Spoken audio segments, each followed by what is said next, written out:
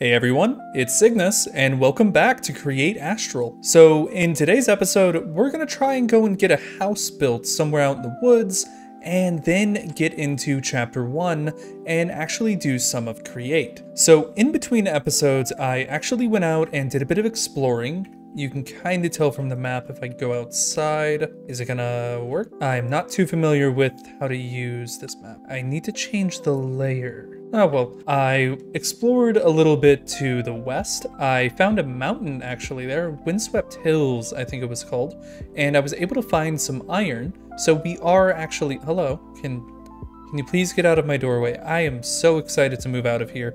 It is a few days into this world, and I have been dealing with these guys so much between episodes, and it is so annoying, and I am very excited to leave. Well, I packed up a bunch of stuff that I'm going to be using to actually build the houses, and of course I'll gather some resources as I'm building it. I also obtained some iron ingots, and I did check I can't make iron armor. I will just have to settle with copper until I'm able to get a bit further into Hephaestus. Before we go out and find a place to build a house, I'm going to go ahead and open up the quests, and I was able to complete these copper quests over here.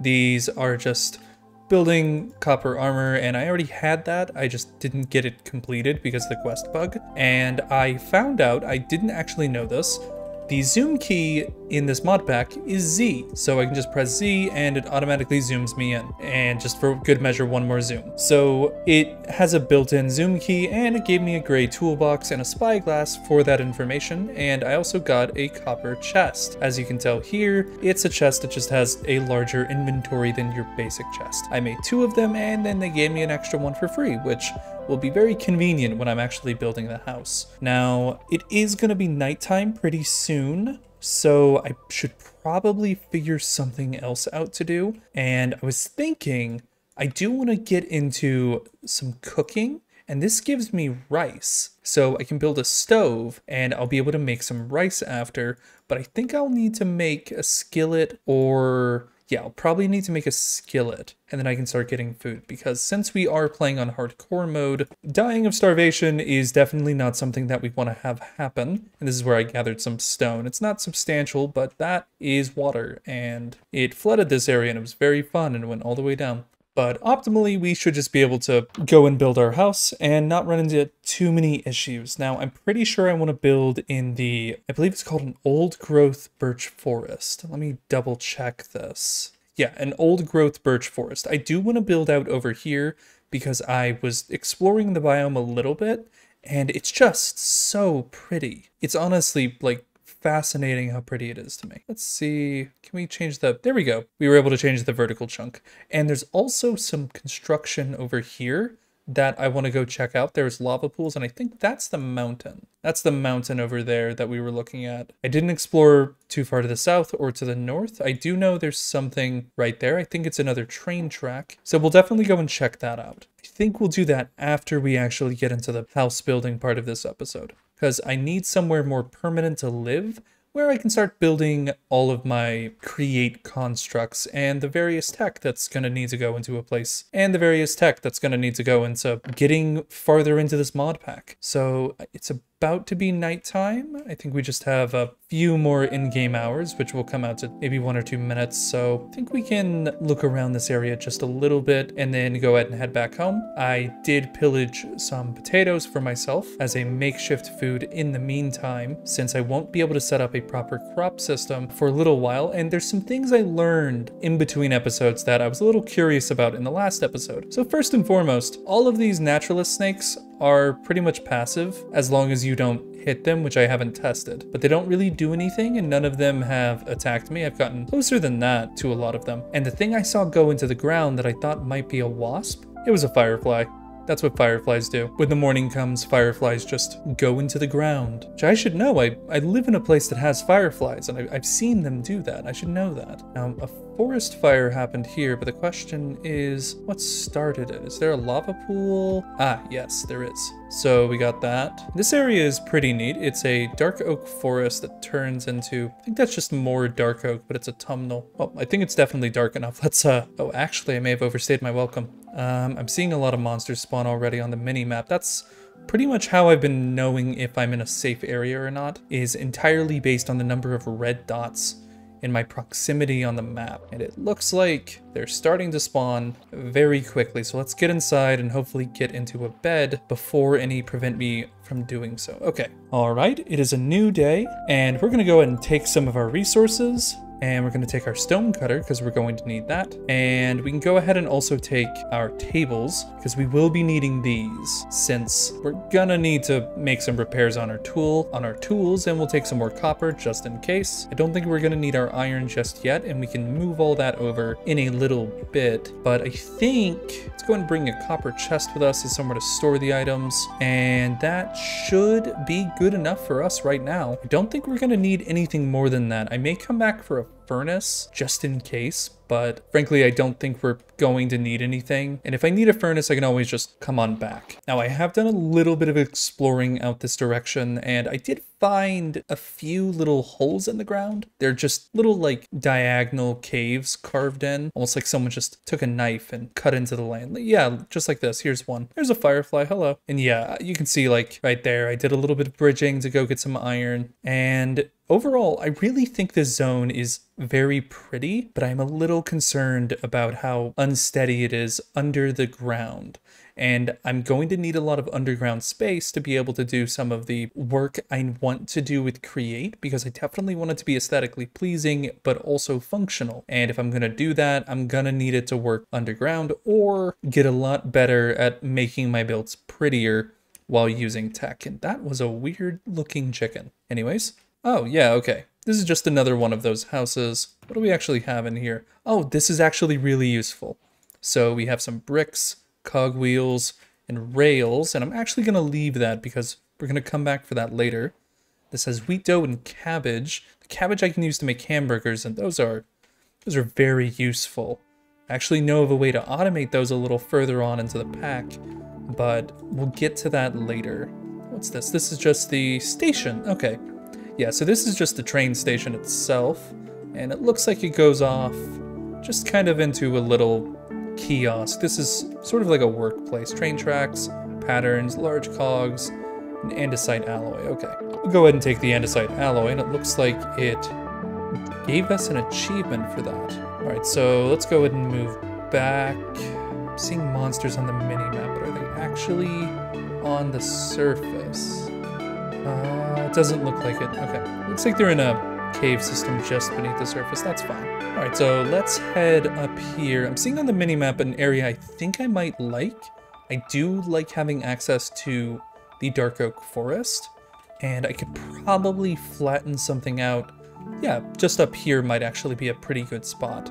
There's a lot of open space. It's not too crazy with the terrain texture. Yeah, I can definitely make something with this. I think I'll drop it down to probably this level, even it out, clear out the trees, and I might actually even go down like to beach level and have everything level with the water. That way I can set up an easier crop system, though having it slightly elevated might be good as well. I don't know, I'm definitely gonna think about this, but for now, I'm gonna get started on leveling this area out, and then after, I'm gonna just build a house, and you guys will get to see it in quick motion, but for me, this is gonna take a while. The house I have planned is not, it's not like tiny, but I wouldn't say it's really large. I'm not building a mansion, but this is definitely gonna take me a hot minute. And I just remembered, I don't have my bed on me, so I can't actually sleep, and I'm gonna need to go and grab that bed because it's a bit of a walk home, and I don't want to be out here. I will see all of you in just a minute.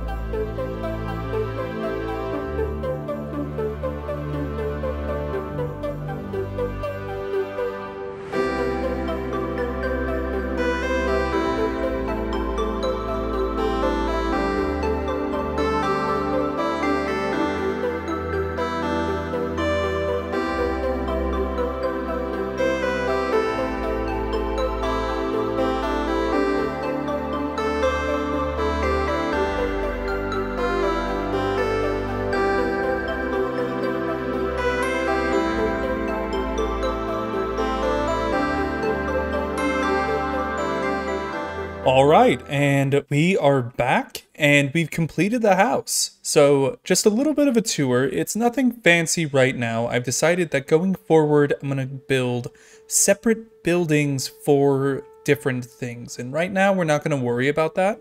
We have the main house and that's all we got to care about. So this is the entrance, and this guy, he showed up while I was building.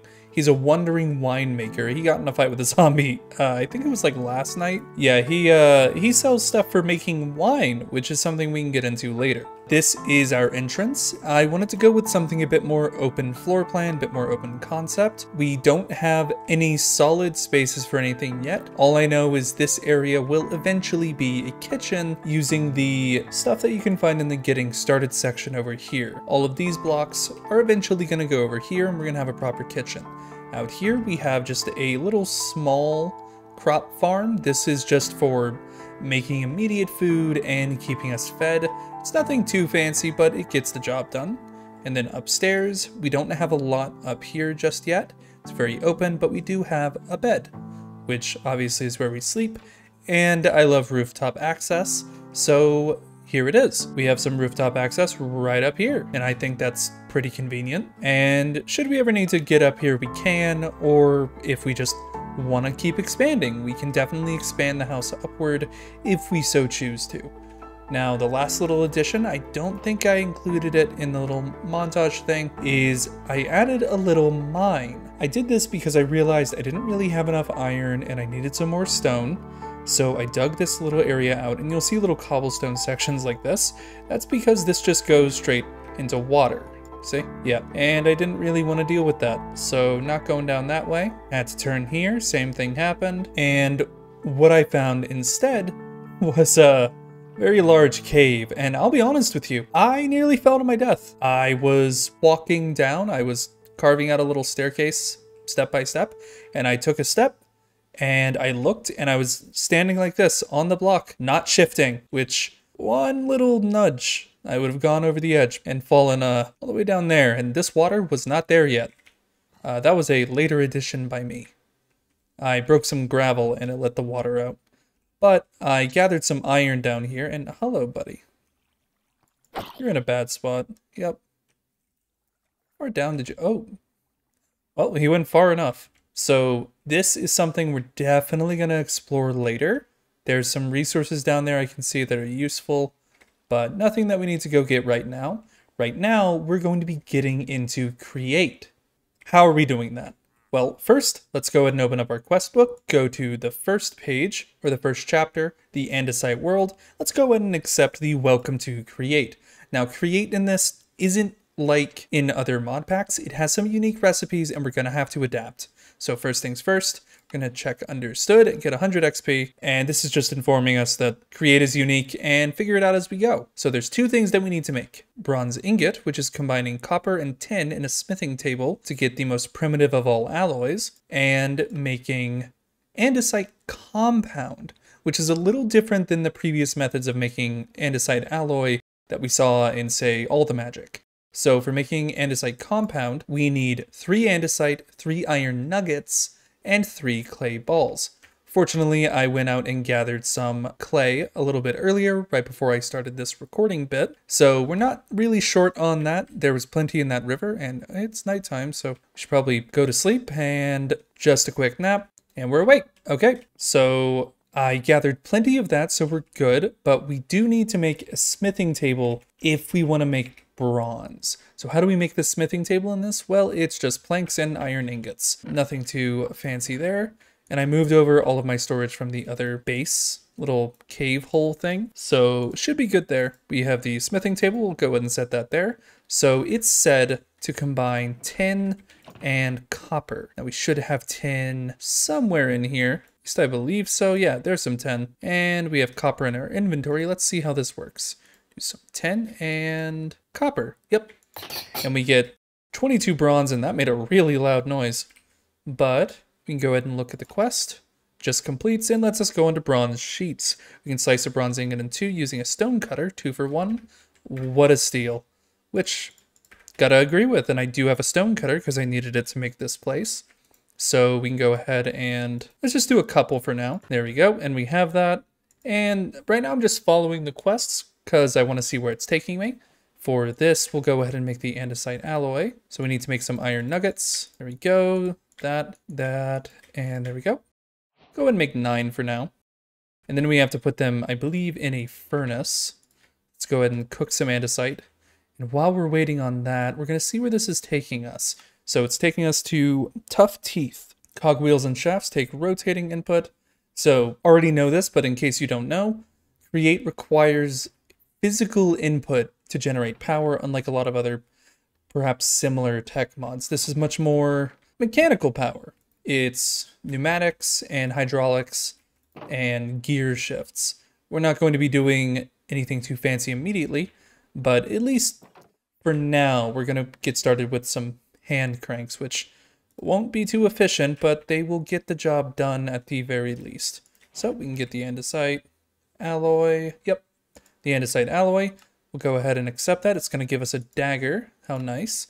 And we have 3 of the cogwheels. So how do we make these? Easy enough. Just andesite alloy and a bronze sheet. So we can actually just do that in our inventory. And it said we need a couple of those. So, we need to put the bronze sheets. There we go. And we also need the shafts, which are just andesite alloy on top of each other. There we go. And that makes 8. Wonderful. That's going to give us a large cogwheel, and more shafts. Now, in order to power anything, we will probably need a hand crank at some point soon. And this also gives us some free steaks, which is very nice. But we're actually going to skip this for now because what I'm aiming for at the moment is this. It's called a sifter. It lets us put in sand and get mob farms. So if we can find some way to get a lot of sand, we can use the sifter and just print out all of the mob drops we could ever need. And fortunately for us, there are plenty of ways to make sand. For example, we can take soul sand and convert it into sand. Gravel, convert it into sand. I think we can actually convert stone, which we can just infinitely produce, into gravel, and then gravel into sand. And therefore we just have infinite production of those resources. So that's sort of the direction I want to go first. But there's other things I need to do before that's going to actually be efficient. And one of those things is getting the andesite age advancement. So this is strip any log with an axe and right click it with andesite alloy to create andesite casings. There's a couple of mods that do something similar to this. And fortunately, I have a lot of stripped logs. So we take this, there we go. And this is a process we can automate later. So we've unlocked that. And we can make a pistol if we want, and we do actually have some ammunition already. So let's actually see how this is made, because having a ranged weapon might be useful. Copper ingots, an analog lever, which is very convenient that we got one of these. And we just need sticks. Let's see. I'll just make some. Oh, it's in my inventory. Totally missed that. All right, so do analog lever. Then how did we make that? Completely forgotten. A makeshift pistol, 2 copper. We need a gunpowder. And I have not killed a creeper, nor am I planning to. Okay, we can put that on the back burner and prioritize getting a makeshift press, because that's going to get us in the direction of making more useful tools. And we can also get in the direction of setting up a water wheel. Why do we need to set up a water wheel? Well, having to hand crank all of our tools in Create is incredibly inefficient. And we do have a river. Granted, it's not like a flowing river, but could you imagine though, if this river was actually moving? Anyways, we can set up a simple water wheel to power at least rudimentary things, and eventually we'll probably set up something a bit more complicated, like a windmill I've set up in the past, or we can just set up a fancier water wheel, and I have a couple of ideas how to go about doing that. But for now, let's go ahead and see the direction we can take with this. As a quick explanation, all of these little blocks over here are used for controlling the speed and direction of any kinetic energy put in by, say, like the hand crank or otherwise. So let's go ahead and work towards getting the mechanical press. So it requires a block of iron, an andesite casing, and a shaft. It's not too expensive, so we can go ahead and set down one of these, turn it into that, and break it. We have enough iron to make a iron block. Let's do that. Iron block, andesite casing, and a shaft, and we have the first part of the press. And then the second part is the mechanical presses depot, which is where everything is just set on top of it. So that's going to need another 2 andesite alloy, 1 to make this. There we go. And then we pick that up and we put it in our inventory with an andesite alloy and we get a depot. And the depot is what the mechanical press actually presses onto. So we can go ahead and complete this quest. It's going to give us some andesite alloy. That's part of why I wanted to do that. And with it, we can actually pretty soon make a wrench. To do that, though, we're going to need gold. We don't have gold. We also will need to make a millstone, which is just any stone, andesite, and a cogwheel. So we can go ahead and get this out of the way. Now, mind you, we are going to need a lot of these different tools later, but for now, we're just going to make pretty much just one of each until we need more. And that was a cog, I think. Yep, there we go. We have a millstone. Now, a millstone is powered, in our case, it's going to be by a hand crank, like this, next to a cog, but we're actually going to use a water wheel. So how do we make water wheels? We have to make the advancement, harnessing hydraulics. And to get the advancement, harnessing hydraulics, we just need to make a water wheel. Now I'm going to make sure the recipe hasn't changed, just as I thought it has not. So surround this around a cogwheel, and I'm going to have to drop it to get the advancement. And that gets us one step there. And we can make another large cogwheel to get the rest of the way. Now to make those, it's just 2 cogwheels around a bronze sheet. Fortunately, that is very cheap. We can go ahead and do this. There we go. And we get another one of these, which we can put in and make another water wheel. And that should, once it actually counts, yep, it should go ahead and give us credit for it. Well, we got the advancement. Oh, wait, I think for the advancement, we need to place a water wheel and use it to generate torque. Okay, so let's go ahead and sleep. I figured out that you can sleep exactly at when it says 10:30 on the clock at the top right. It may be a little small on YouTube, but trust me, it says like 10:30 and that's when you can sleep. So we need to use this to generate some power, some torque. So let's get a simple little mechanism set up. We're actually going to use the mechanical press. I think that's an efficient way to go about this. Let's grab ourselves a bucket, because we will need the bucket for water, because this has to flow. Let's go ahead and just set up a simple little mechanism, nothing too fancy. And then we build that. Then we should just be able to do, oh, that may flood a little bit. Don't worry about it. This is exactly how it's supposed to work. But that gives us the achievement, which gives us more water wheels. But we also need to make a sieve, or a sifter. So we're going to have to go find a sheep. There should be some around here. I'm seeing neutral mobs on the map. It might also just be bees.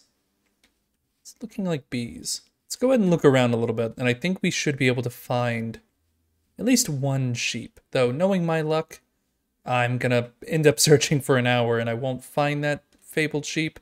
I may have wool back in the house. I don't remember. Okay, we're going to check the end of this peninsula, and then if we don't find anything, we're turning back and checking the house. Okay, it looks like just more bees. Okay. Let's go ahead and head back and see if we just have it in our house. If we do, that's a lot more convenient. It's like, I definitely think I've, like, found wool. Maybe I just found sheep and never sheared them. That's also likely. Hello. Absolutely adorable. Really love the starlings in this. Now, let's see. Do we have wool? And no. I am not seeing any wool. Yeah, no. That is unfortunate. Okay, we're gonna have to find a sheep if we want to make the sifter so we can start generating mob utilities. But I want to set up this mechanical press first, then we can worry about that. So go ahead and do this. And that's going to rotate, but that's a little bit too low. So let's actually raise this. Don't worry about a little bit of flooding. It's never a problem. See? Just fine. We can do that. There we go. And it's actually going to be rotating a little too slow. Now, you're probably thinking, well, how do you increase the speed of that? It's just rotating slowly. And that is through a little trick called gear shifting, and we're gonna need some large gears for that. So it's a simple principle. We're taking the same amount of kinetic force and converting it to a higher velocity, but the same force. As it doesn't really need to be powerful, it just needs to be quick. So we can take a couple of our cogwheels and turn them into larger ones using some bronze sheets, I think it was. What was it? Do we make these? Ah, right, it's the other way around. There we go. And we do that. And let's go ahead and go back to our water wheel. And we're gonna hook it up a little close to this. So we'll just do a small one, a large one, and you'll see it even says shifting gears. And then a shaft, and then small one. Actually, I think I'm doing this backwards. We need to go big to small to actually increase the speed. Yes, it's big to small, and then we can increase the velocity. Or rather, just the rotational speed, I suppose. So we can get that back where we need it to be.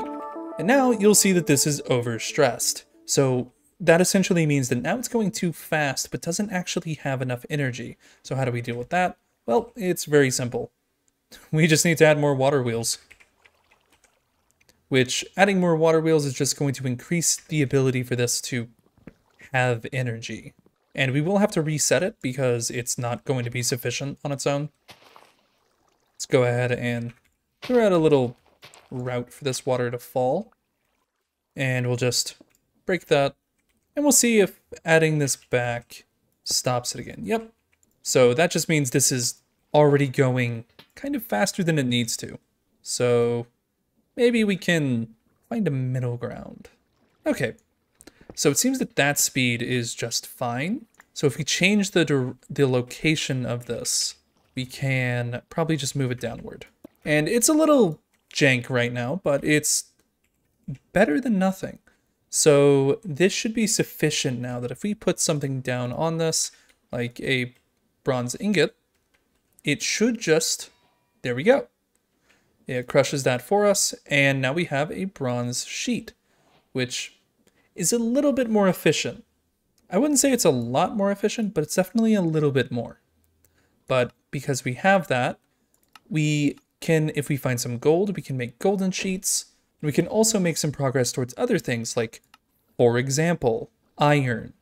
Because currently we can't make iron tools or iron equipment. And that's why I wanted to do this the most. The mob farms are cool, and I need to set those up later, but I need iron equipment because this copper ain't cutting it. So let's do that. So we can actually automate this by connecting it to hoppers, but it also works just to, stand by it and wait, which is what I'm gonna do, and you guys are gonna get to skip ahead forward in time. So I'll see you in a second. All right, and just like that, we have our iron. And it's not a whole lot, but it's enough to get us started because with it, we can make an iron pick. And with that iron pick, unfortunately, we can't mine diamonds as much as I would very much like to, but it's at least just a faster pick for now, and also gives us a neat little achievement. Let's go ahead and take this and make some sticks. I already have some right there. I keep forgetting, but we can do this. There we go. Iron pickaxe, and we get the completion here.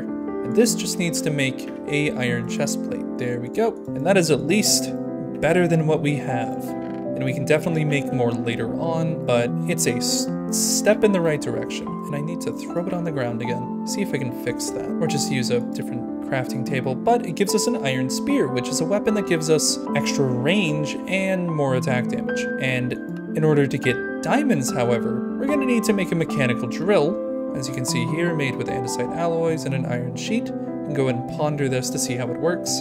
So it's just a little gear shift, so we can pick up diamond ore, but we're not going to be able to get the block out, I believe. Now we'd need to double check that. So we can pick up the ore, but we won't be able to actually get the diamond out of it without a drill or some other method, such as diamond enhanced tools. Now, this has actually opened the path for a lot of different create structures and processing systems. Oh, this is what I was waiting for. There is a creeper outside. I want to see if I can kill it safely, because they don't deal explosion damage. Nope, let's try another one. Hey, buddy, back up. Nope, okay, let's try an iron spear. It has a bit more reach. I don't have the benefit of using shield. That's dangerous. Oh, this is dangerous, because I want to get a creeper because I want that gunpowder, but it's a heavy, heavy risk.